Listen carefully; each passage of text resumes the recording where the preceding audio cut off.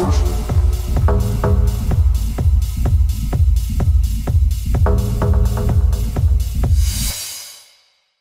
everyone, I hope you're good guys, and welcome for the part 2 of the SNTS series, where today I'm going to explain more like how to make this kind of dark ambience that you can find in a lot of his production. So if you have missed the first part, I will put the link in the description and it will appear in the right corner.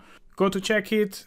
It's about the rhythm, the drums, and today we're just gonna focus on the ambience. So basically I record the whole tutorial on one way and I cut it, so we're just gonna go back where we left last time. So it might be a different kind of tone of voice and etc. So let's go back into the session.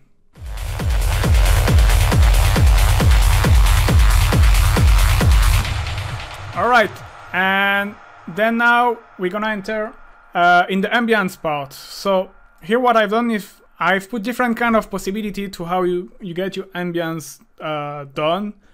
And I don't recommend to use all of them in the same times. And one of the main things to do is basically recycling your own elements. What I mean by that is, for example, here I use the same sound down this one. You see, same process. The only thing is I've thrown it in a lot of reverb, as you can see, and it's become more like an ambience in the background. I filter it a little bit as well.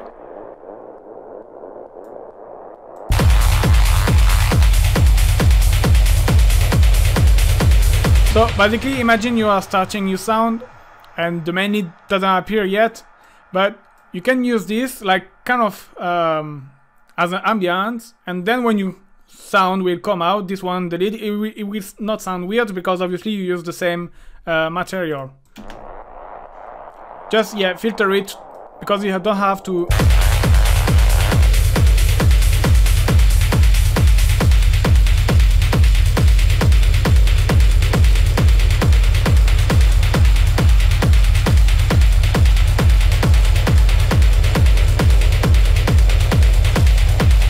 Because you have the LFO, it's even, you see, it's like slightly moving, and so adding variation. Same here, you could use autopan.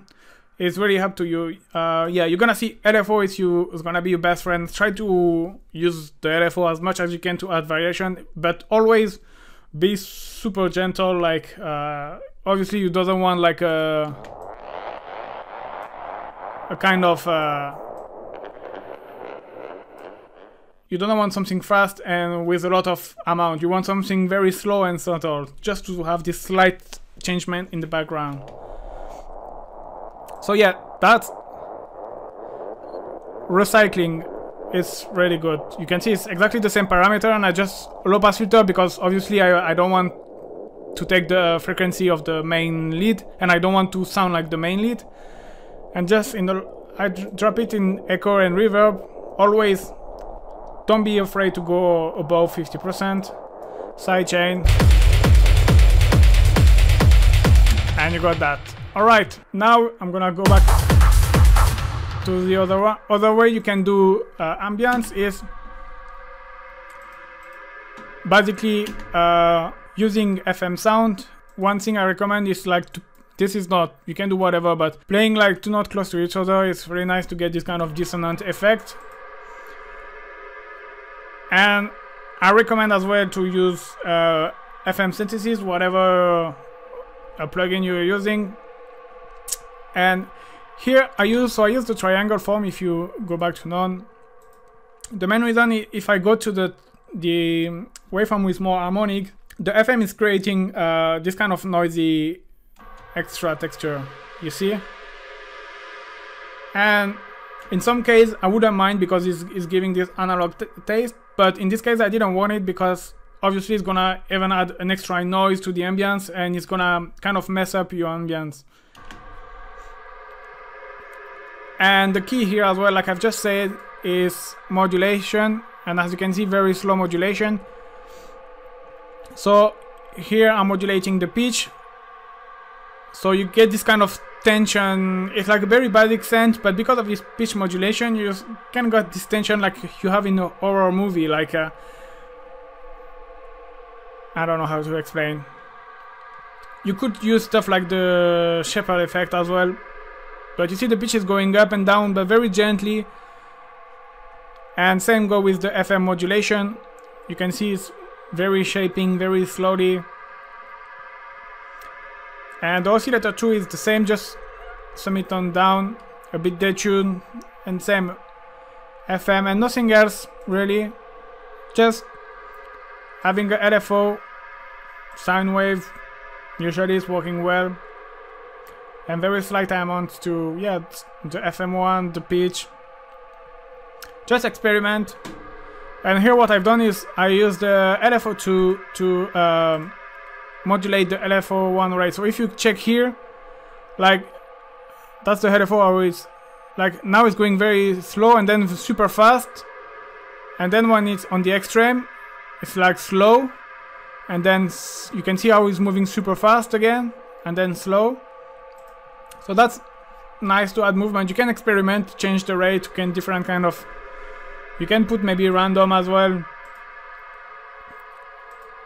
Just experiment, try your own things, see what's working, what is not. And yeah, nothing, I didn't put filter, could have put automation on the filter as well. But yeah, the thing here, the secret is, again, is like just throwing your sound in a lot of reverb. And you can see like, so just saturation to make things a bit louder, and reverb, you can see like around 80% decay or more than 10 seconds.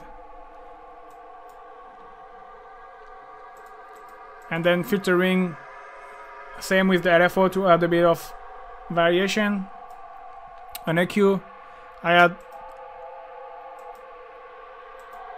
this resonant frequency. So that's as well is about taste, you know, because this kind of, you kind of lose a little bit of the spirit of the synth, but on the other hand you gain a little bit in clarity by removing this resonant frequency.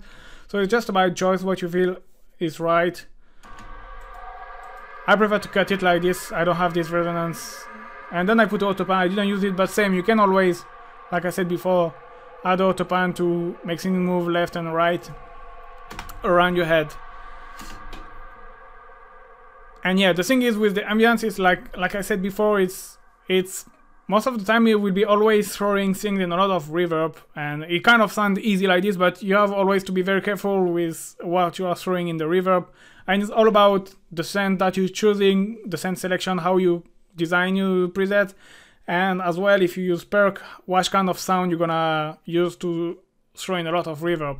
And yeah, like I said before, the main advice, don't overdo it, don't take too much. It's better to have like 2, 3 who each one have his purpose, maybe one more in the mid, maybe one more in the mid-high and more in the high, like a noisy stuff, more like a airy synth, and more like a kind of mid-range low synth. It's up to you. So here basically is the,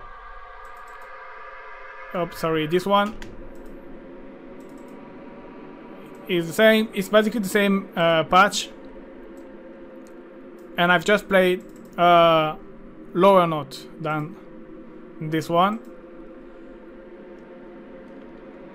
So I'm gonna get,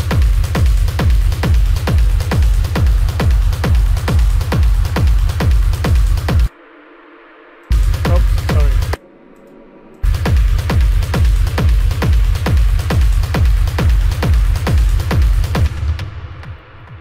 and yeah, one thing is important as well is will be about you mixing, how you mix your ambience together, and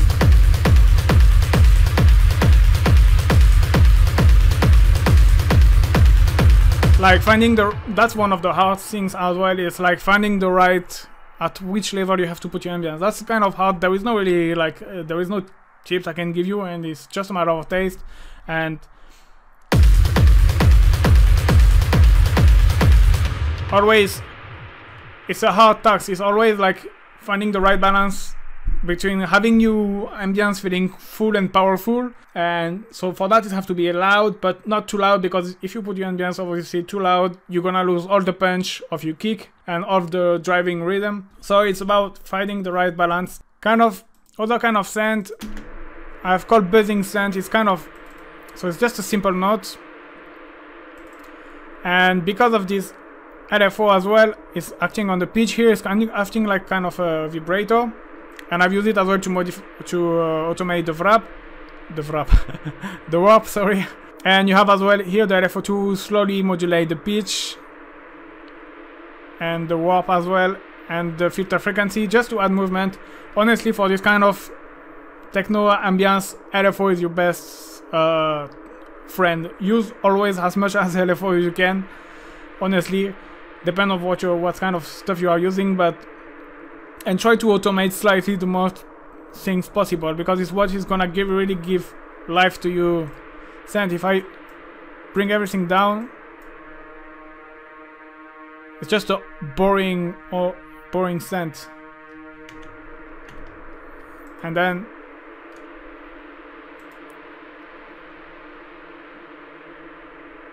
we're much more moving, and I could have put a auto pan as well. So then just some EQ, always getting rid of frequency you don't really need. Saturation just to make things a bit louder. Reverb just to, and reverb, I would even recommend before to start to shape the sound, straight away drop a reverb with 80% of the dry wet and around more than 10 seconds of the decay. And then auto filter as well here is gonna go up and down with the high cut, and here same.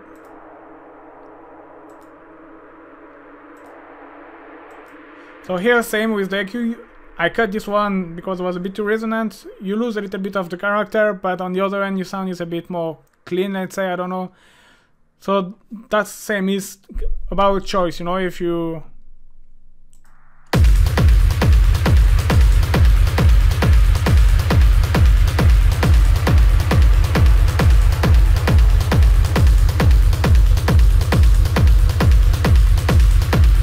So you lose a bit of character, but on the other end you gain a little bit in clarity, so it's about choice what you wanna do. Alright, another things you can use to make ambience is, I've called it Granular. So one is Granular SNTS, which is basically, you just draw a sample. I'm not gonna make a tutorial about how to use that, but one thing I can recommend again is using LFO. And honestly, it's just playing with the parameter, but I wanted, this kind of very crispy high kind of sound, and Granular Synthesis is really nice for that because it's playing a lot of small samples very quickly.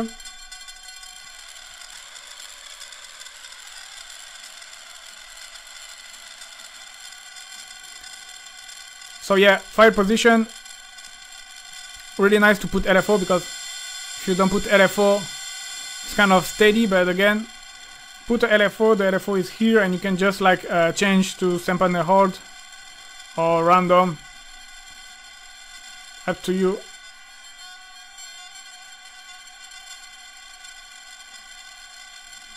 And then still the same filter and delay reverb, and this is gonna be about which sample you use. There is no secret, it's like, yeah, just experiment, but that's one technique you can use. Or you can get something similar with inside Ableton or any like synth when you, so here the envelope is basically in loop mode, and here is playing like a long note, and the thing is like, it's kind of acting like a LFO envelope. And you can get this kind of similar granular kind of effect without using this. Obviously you can as well use the LFO. I use like this, but you can maybe use random, same than before. Experiment with LFO. I just wanted to show you like the envelope on this mode can be really nice to get this kind of granular texture that you can add. And after it's the same, EQ, distortion, reverb. I'm not gonna bypass all the time because it's all the time the same effect and same purpose. auto filter and EQ. Here's the same auto filter modulating to add variation. So granular 2 I show you. Then noise. So noise obviously is in this. You have two way. So like I said before, recycling the previous song that you used already. So here I've took my drum, my hats, which are here, and I just throw them in a lot of reverb here.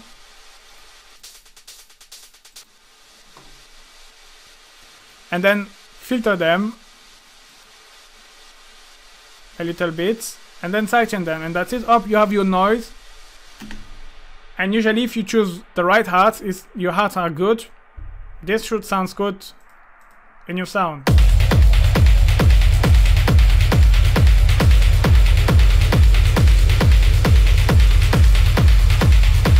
So that's the same. That's up to you to judge how much you want. I would recommend as well to automate the volume along the track. So maybe at some part on the track the noise a bit more prominent, and on the other part of the track maybe it will be the bus stand.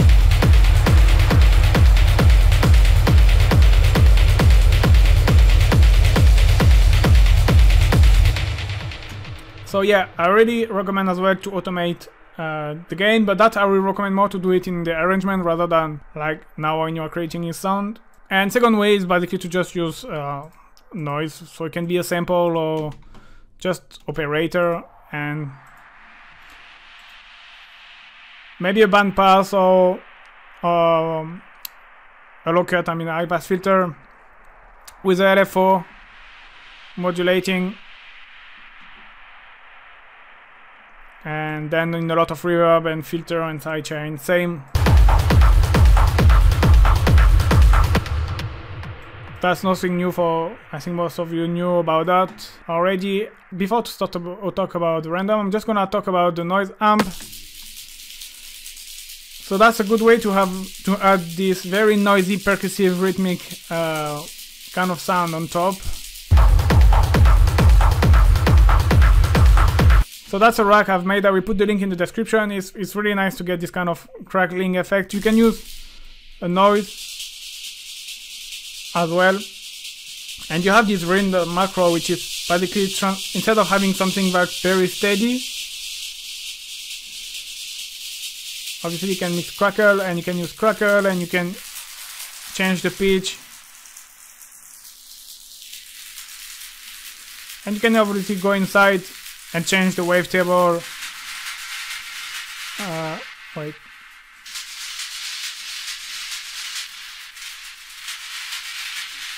Yeah, that's really up to you. If you want to find out more about this rack, I will put the link in the description. And so the last two elements, I've called them random. So another way to create this kind of ambience moving in the background is basically using percussion that you're gonna send in a lot of reverb and delay as usually. So here is the trick what I've done. They are playing the same note, but I use this random MIDI note, which is basically gonna make it play like different kind of MIDI note.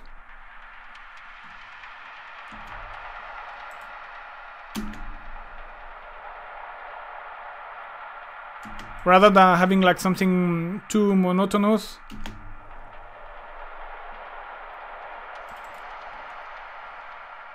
And so I have two different, and you can see here the length of the, for this kind of random perk in the background, I like to use polymeter rhythm, which means like I will use different lengths, so this way they will never kind of play, each 8 bar will be different, if I can say so. So for example, you can see this one is like 6, so it's a multiple of 3 bar, rather than this one, it's 40, so it's a multiple of 2 basically. And that way they will always play different. They will never like, each 8 bar will be different. Yeah, just there is a lot of tutorial about polymeter if you wanna check on the internet. So yeah, I've done like this. Still is the same process. A lot of reverb, a lot of filter to get rid of the frequency. I've used my PadMaker rack for this time. And yeah, basically, I don't know if I've done, no, I haven't done any automation on this one, it's on the other one. But yeah, the way I've done it is like kind of having like a long send note playing a little bit, like for 2 bar. And then I stop, but with the reverb tail it's like still a little bit. And then after 6 bar playing again. And that's obviously now is straight away, but you can use autopan and make it move around, or maybe at, you know, this one you can put it maybe more on the left, this one more on the right, and then like just automate and duplicate along the track to have it hitting a different position in your stereo field. And then you have this random 2, which is more like something similar that I've done, and I've kind of recycled this one as well, like using the same process chain. It's just different kind of perk, a bit more metallic, this one. And I make it play like at different note, which is basically a bit like what the MIDI device is doing, but in a different way. This is like, according to the root note, they're gonna play like upper note or down note, rather than just like to get a different feeling along the track.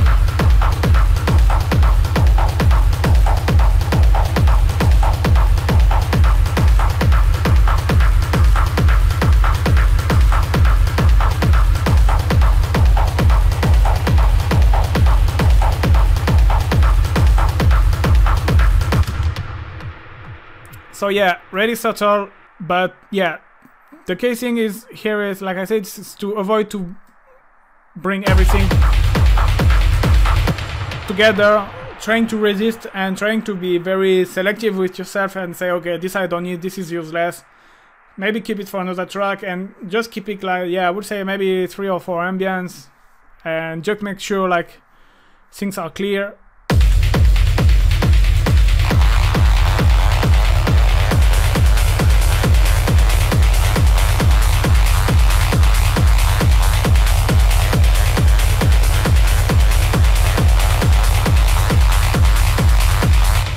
And yeah, after in the arrangement, maybe trying to focus on how you can this ambience, like maybe sometimes bring one more in the front than the other. You can either use LFO or you can use automation, use autopan or just the pan to kind of as well make them moving on the left or on the right.